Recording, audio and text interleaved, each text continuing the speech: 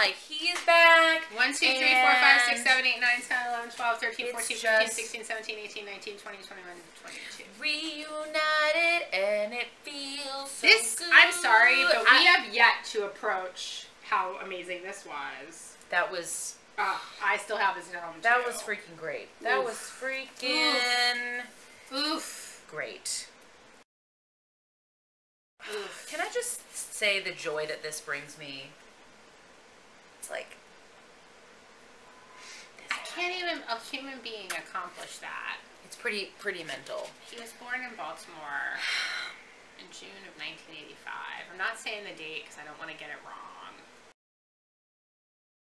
Michael's back. We sort of had a feeling that he was coming back. This is not like it completely came out of nowhere. I think we've Right. known for almost the last 11 months and 2 weeks that this was a possibility. Right.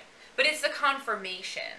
And it's just the excitement that comes with it. Because obviously, I mean, at least for me, I got interested in swimming following this. You know, I knew of him before from the previous, from Athens, but I wasn't as into it. And then obviously everything that was on TV was all about Michael Phelps, Beijing, the 8 gold medals. And it's just, how could you not get totally swept up in that? And he's back, and people have some mixed feelings about it. I'm super excited, but I feel like there's always another part of my brain that's thinking about it from another perspective. So I get that some people are feeling like, you know, all the attention's going to go to him. These other people are not going to get as much attention. But on the same token, swimming in general is going to get way more attention because, let's be honest, most people are not. The New York Times was sent to me to it. Arizona. Like, Hi, what's going on?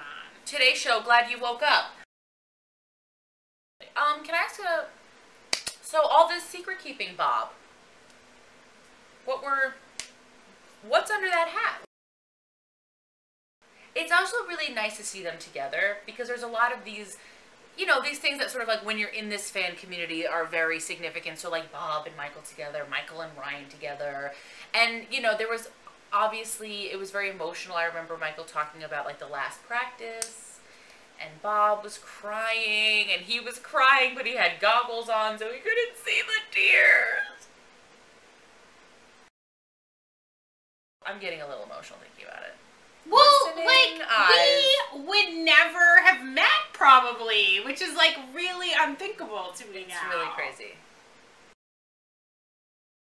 And I think, like, you know, Michael, like many before him, even in other sports, it's like, he just transcends the sport of swimming and is in that very elite group of people that have just really reached, you know, an apex of achievement that not many people have. And I feel like I've gotten so much out of it. I mean, what it really started as this sort of crazed, like, obsession is sort of like I've just really grown to really be so interested and love the sport so much. And, like, the more we've gotten to know people, like, I think swimmers in general are, you know, sort of interesting. But then everyone's kind of, you know, different and has got their own different things going on and other interests. And it's just like, I'm home. You know, there's been a couple things coming out now. People are sort of looking at both sides, like, you know, the positives versus the negatives. And one of the negatives potentially is, you know, tarnishing his legacy, which I'm sorry, this happened. So unless he literally belly flops into the water and sinks to the bottom, it can't. And then just in terms of his legacy, Eve made an interesting point about potential future Olympic appearances. Yes. Oh, so one thing, I think it was Dax Hill tweeted, he was like, oh, all y'all who are hoping to like carry the Olympic flag into the opening ceremonies in Rio, like sit down. And I have always been of the belief, even after 2004, that Michael in our lifetime, you know, assuming the Olympics get back to the United States, which could be soon, not as soon as we'd like, but, you know, sooner in the 2024 cycle, since I think the American bid cities are as serious as they've been since Chicago.